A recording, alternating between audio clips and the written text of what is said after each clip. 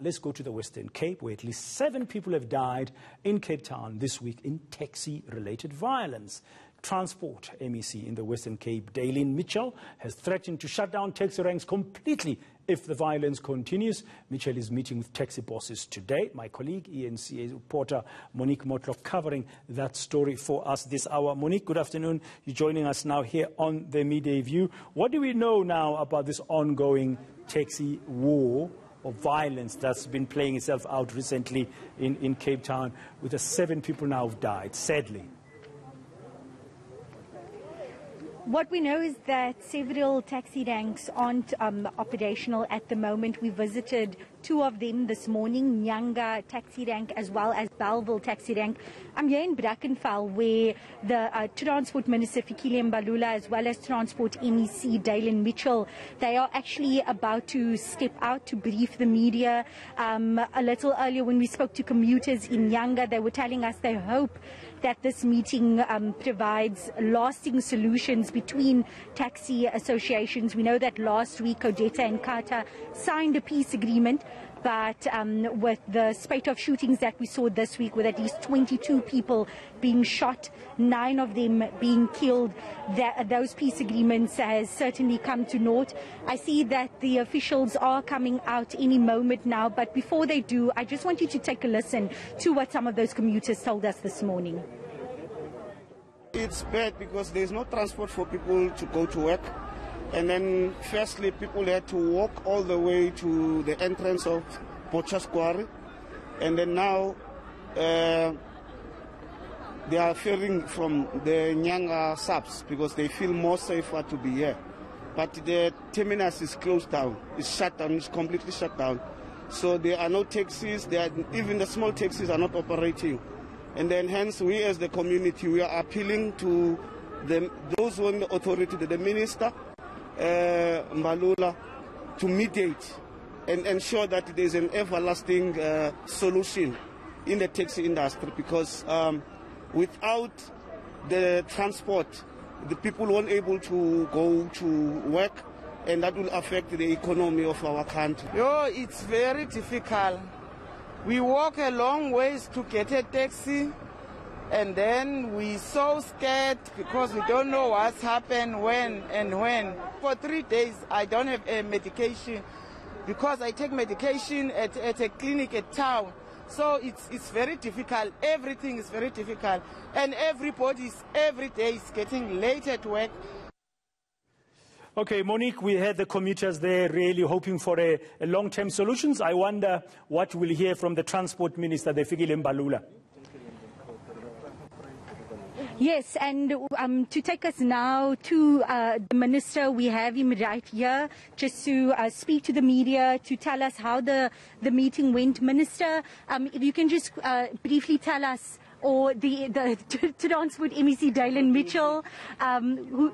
I'm live at the moment, Minister. If we can just first hear from you how the meeting went inside with those taxi associations. Well, the meeting went very well. We have started an important journey. We have not finished anything. We are going to work here throughout the night, burning the oil. We've got to bring this matter of the conflict between Kata and Odetta to a reasonable standstill and get the business of the taxi industry going. As the Minister, I'm joining the MEC here in the province. They've been doing a magnificent job in talking to the parties, but at the same time to get things going. So we are not starting a new process.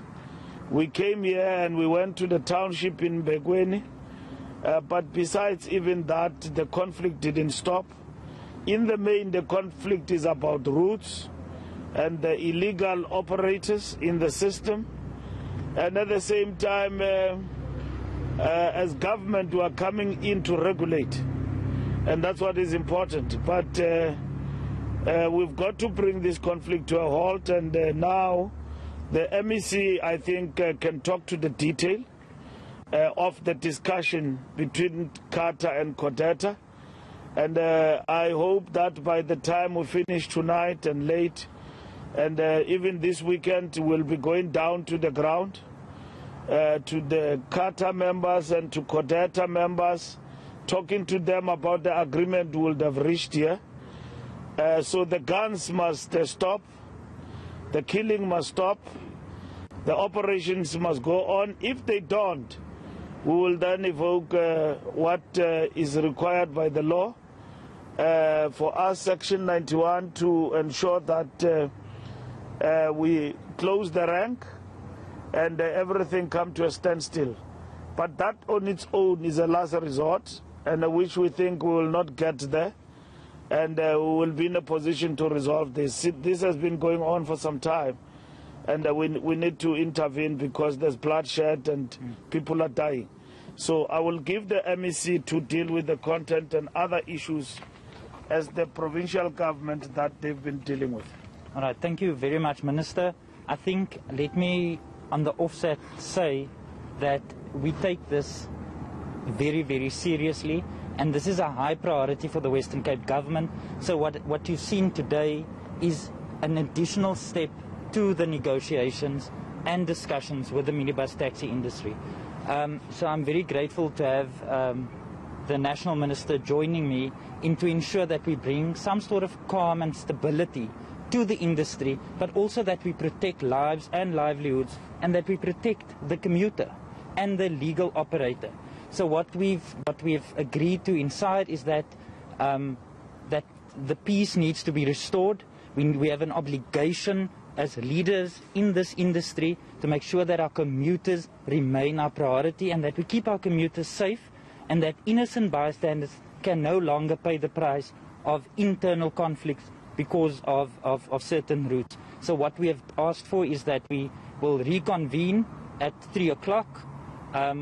As the Western Cape government, we will ensure that we bring in the independent mediator that has always been available to the minibus taxi industry, but that we also then come with the routes that's currently the bone of contention, but also, like the Minister said, that we will be on the ground to take this message back to the industry leaders with the leadership of CATA and CODETA and Santaco that is trying to bring some sort of stability. But we will no longer stand back and allow innocent bystanders to pay the price of internal conflict between associations. So I'm very grateful for the assistance and the enforcement by the National Minister to ensure that, as I indicated, that Section 91 has been published, it's been gazetted.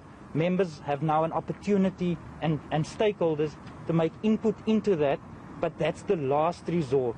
But we are not willing, and I think Minister would agree with me, to compromise on the lives of innocent people because we can't find common ground. MEC, having said that, the SANDF is rolling into the province. Is it to assist in this taxi violence that we see?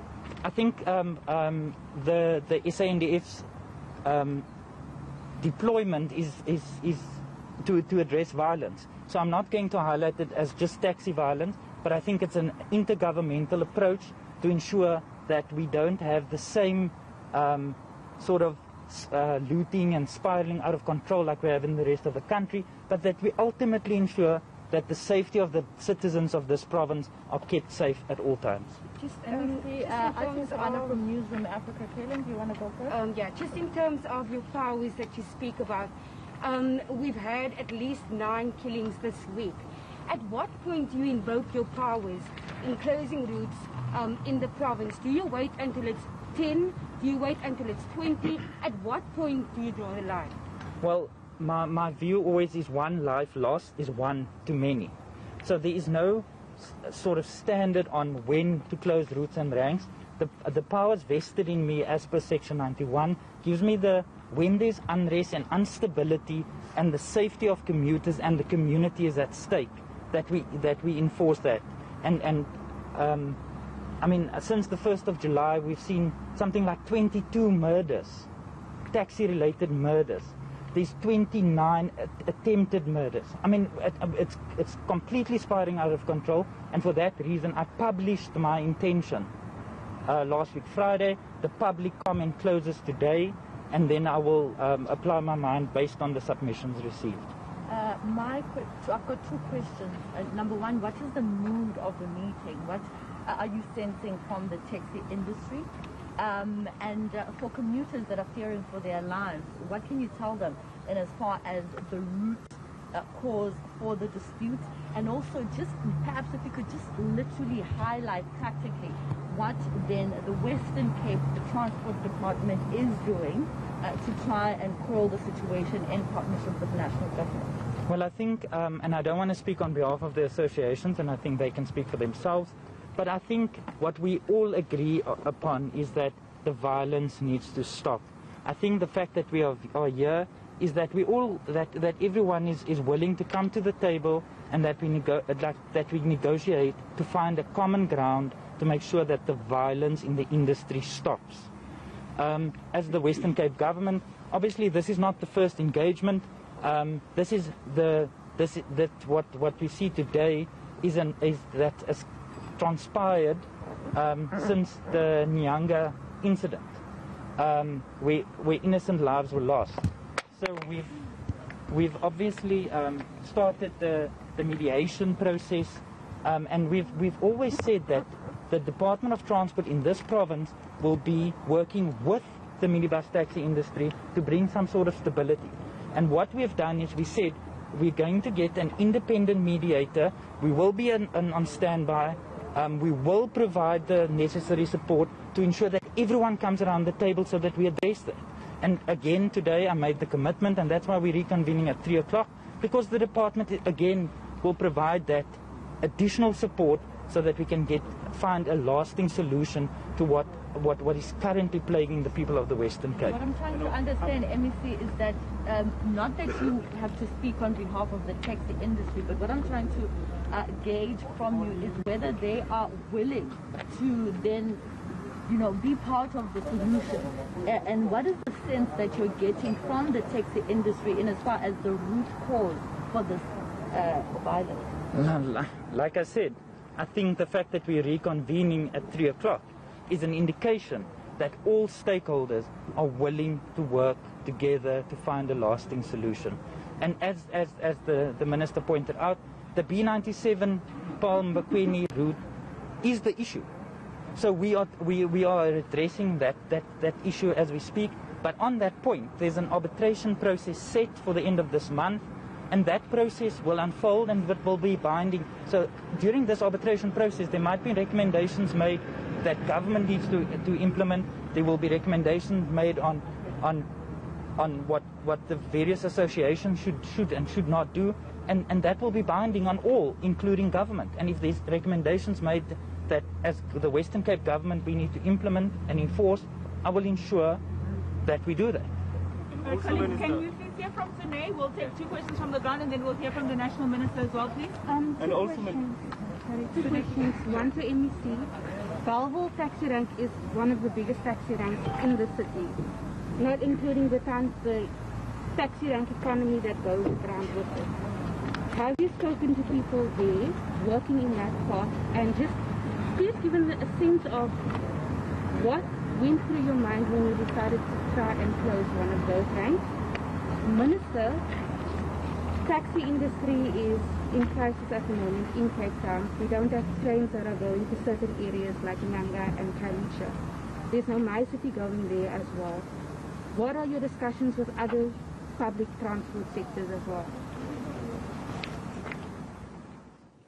Okay, the MEC there for transport in the Western Cape, Daylin Mitchell, accompanied by the Minister of Transport, Fikile Mbalula, just briefing the media after what seems to have been the first round of talks this morning with the taxi industry and how to tackle the violence that's been ongoing, that has killed at least 7 people in and around Cape Town and affecting commuter transport. And Mr. Mitchell saying the meetings will continue this afternoon at 3 o'clock.